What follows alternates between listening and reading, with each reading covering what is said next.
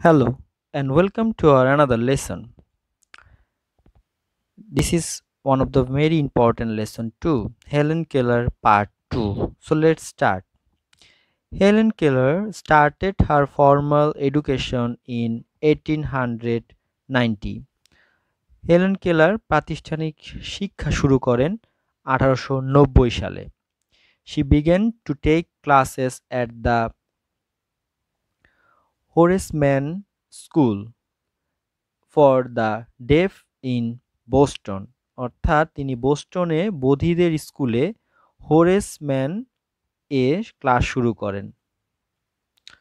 From 1894 to 1896 she attended the Right Human School for the Deaf in New York City।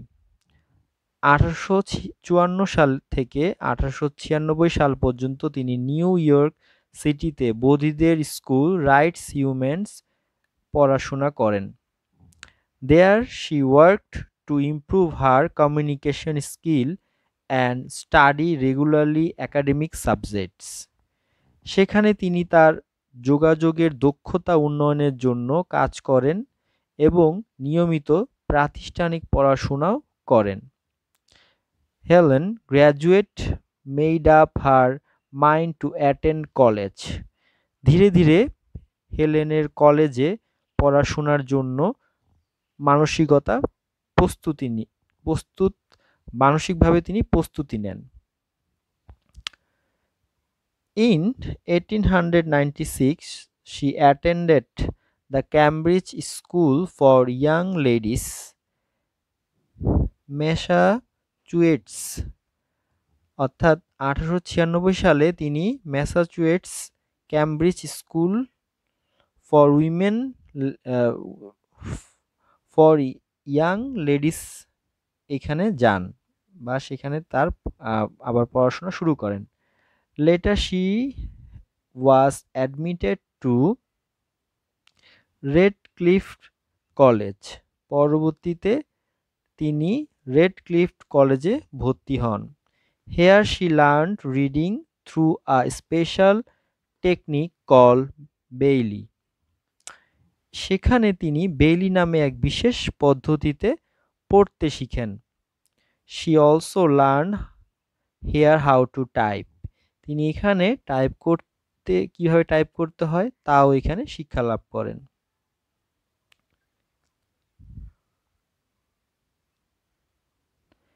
Annie Sullivan was always with her to help। অর্থাৎ তার সাহায্য করার জন্য Annie Sylvan সর্বদাই সাথে সাথে থাকতেন। She sat by her in the class and interpret lectures and texts। শ্রেণীকক্ষে তিনি তার পাশে বসে বক্তৃতা ও পাঠ্য বিষয়সমূহ ব্যাখ্যা করে বুঝিয়ে দিতেন। In 1904 Helen received a BA degree with honors from that college। অর্থাৎ 1904 সালে সেই কলেজ থেকে হেলেন সম্মান সহ স্নাতক ডিগ্রি লাভ করেন। Helen Keller spent the rest of her life trying to make it easier for disabled people to learn। জীবনের বাকি সময় হেলেন কেলার প্রতিবন্ধীদের শিক্ষা গ্রহণ করা সহজতর করার চেষ্টায় ব্যয় করেন। Helen Keller died on June 1st, 1968, a few weeks short for her 88th birthday। অর্থাৎ হেলেন কেলার 1968 সালে প্রথম জুন বা পয়লা জুন তার 88তম জন্মদিনের কয়েক সপ্তাহ আগে মারা যান।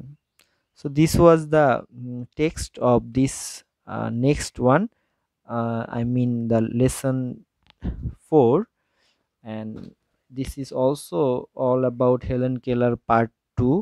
I hope you understood. Read very carefully, like few word meaning: admit ভর্তি হওয়া, attend উপস্থিত থাকা, বার্থডে জন্মদিন, ডিগ্রি পরিমাণ বা মাত্রা, ডিটারমাইন মন স্থির করা,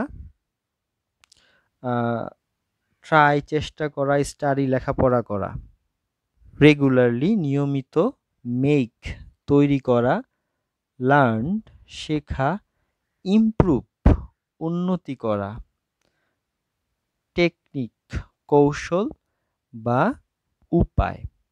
So these are the very common and very important word meaning in this passage. I hope you, if you go through, you will able to learn it. And please don't forget to subscribe and share with all your friends, and wait for the next lesson. Till then, bye bye.